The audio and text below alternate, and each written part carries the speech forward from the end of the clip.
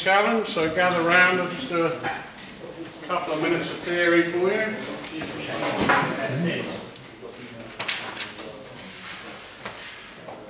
Come and look.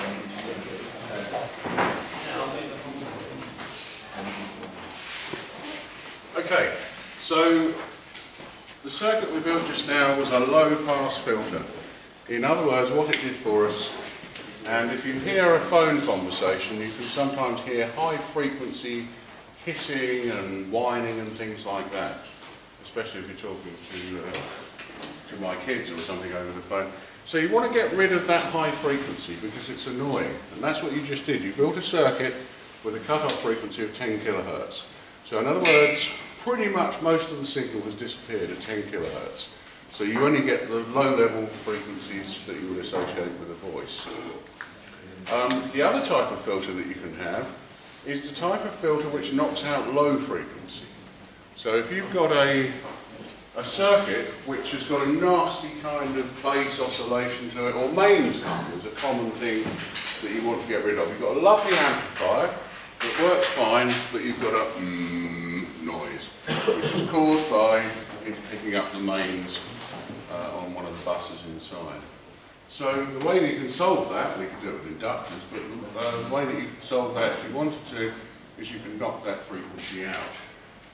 So now effectively what we do is we turn the circuit on its head, or back to front.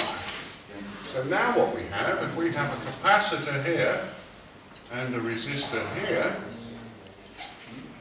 and this point here, this is V out, and this is V in, this is obviously C, this is obviously R. What I want is I want a circuit which lets through the high frequency but blocks the low frequency. The opposite to what we had before. So if I feed in low frequency here, what does this capacitor do? Become a bigger resistor. It's a huge resistor. It blocks it. It's effectively open circuit. Okay, so at low frequency, if I feed in low here, so here's my low frequency, what I get out here, and you saw this on the scope before, is a tiny little waveform. But it's the opposite to what it was before now. If I feed in a high frequency,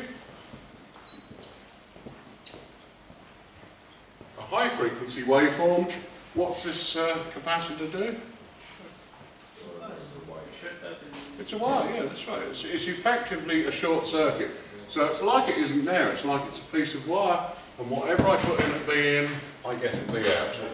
If I plot a graph of my observations, those 2 points that I just made, well, I know that I start off with nothing here, and I know that a high frequency, because this is frequency, and this is amplitude, I know that I start off there somewhere and I end up there. But it's not just a straight line, we know it's exponential in nature, and we see this kind of effect. So that's what that circuit should do for us. So what I'd like you to do now is I'd like you to create my first circuit 2, or whatever you want to call it, and I'd like you to design me a high pass filter, which is what that is, a high pass filter with a frequency, a cut-off frequency, which will be down here by the way, a cut-off frequency of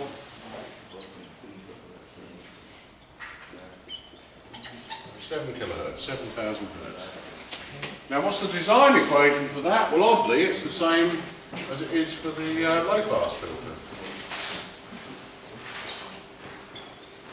Exactly the same. Okay, so make your assumption like you did before. Take your resistor value, whatever resistor you're going to use, plug the resistor into the equation and work out what the value of the capacitor is that you need to be able to use. Quite a few people on 903, isn't there? So this is okay doing this exercise.